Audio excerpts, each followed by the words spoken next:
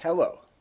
In this video, we are going to look at detailed graphs of the wave function solutions for the harmonic oscillator problem in quantum mechanics. Here we see the n equals 0 solution, the ground state for the harmonic oscillator. The wave function is symmetric around x equals 0, which corresponds to the equilibrium bond length. So we see that in the n equals 1 state, the particle tends to stay roughly around its equilibrium position.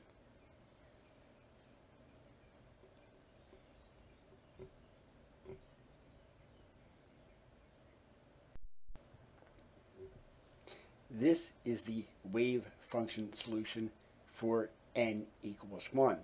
And we notice that this wave function has a node at x equals 0. Therefore, this particle will never be found at the equilibrium bond position.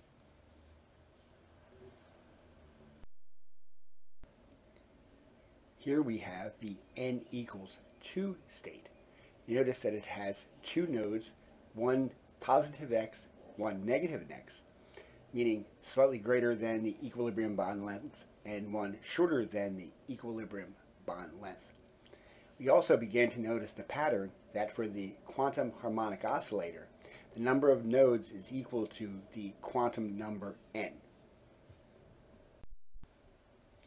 Here we see displayed on one graph the wave functions corresponding to the four lowest energy states of the quantum harmonic oscillator, n equals 0 through n equals 3.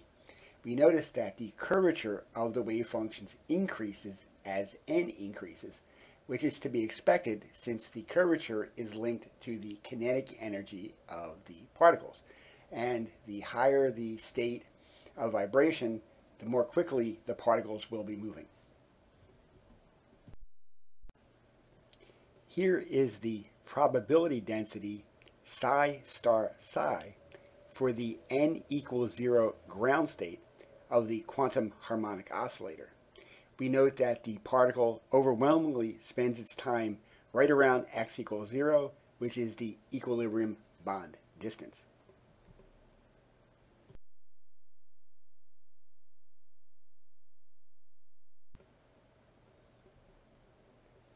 For n equals 1, this is the probability density. Note that the n equals 1 state has a node at x equals 0, which means that it is forbidden to actually be at the equilibrium bond distance, and it spends its time both short of the equilibrium bond length at negative x and greater than the equilibrium bond length at positive x.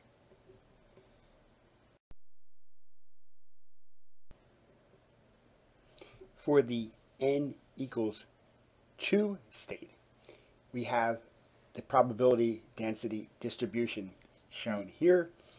Note that the distribution has two nodes, one at positive x and one at negative x, but the highest probability of finding the particle is around x equals 0, the equilibrium bond length.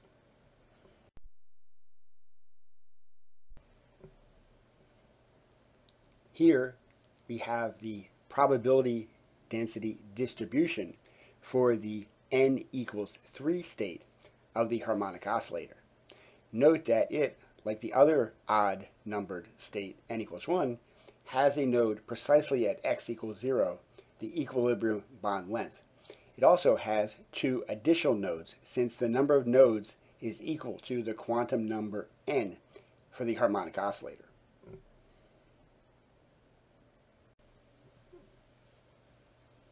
It is a postulate of quantum mechanics that eigenfunctions of an operator with different eigenvalues are orthogonal to each other.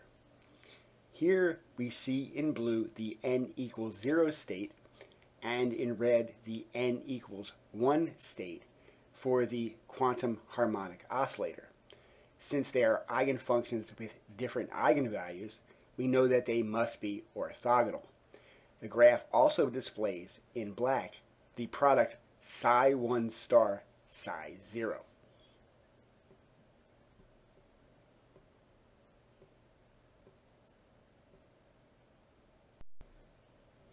For clarity, let us first remove the n equals 0 curve from the graph.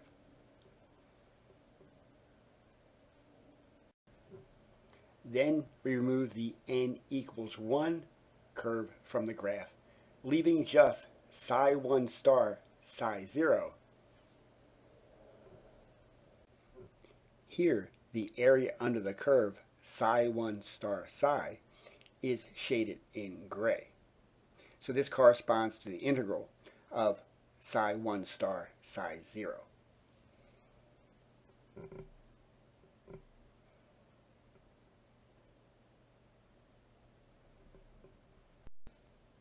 The integral interprets areas above the x-axis as positive and areas below the x-axis as negative.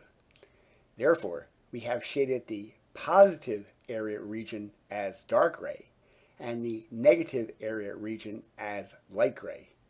Notice that the shapes and areas of the two regions appear to be identical in size, therefore canceling out to equal 0.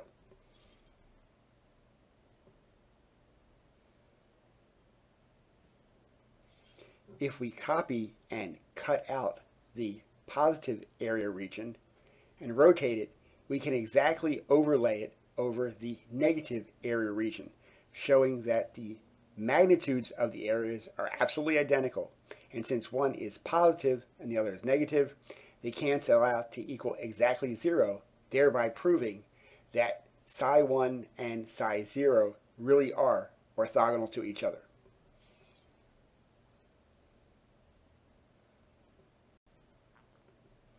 Here, the wave function solution for the n equals 1 state is displayed in red.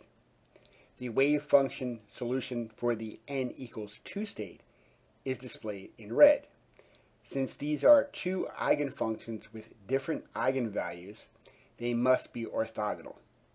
The product psi2 star psi1 is displayed in black.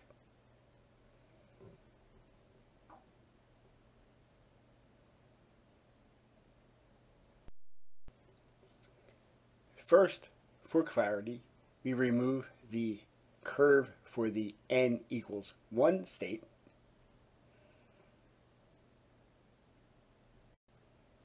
Then we remove the curve for the n equals 2 state, leaving just psi2 star psi1 shown in black.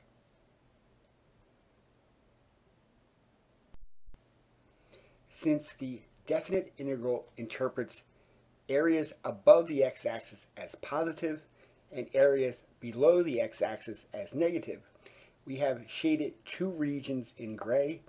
The one region is shaded dark gray because it is a positive area, and the other region is shaded gray because it is a negative area.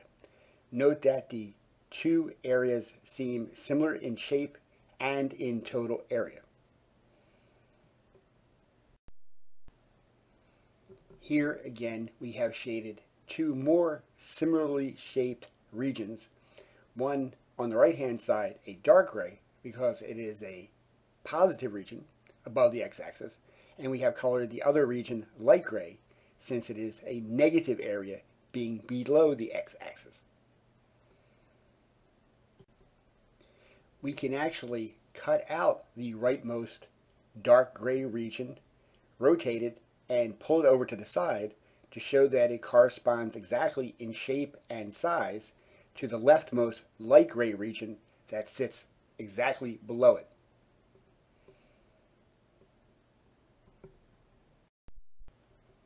Here we do exactly the same thing for the rightmost negative region in light gray.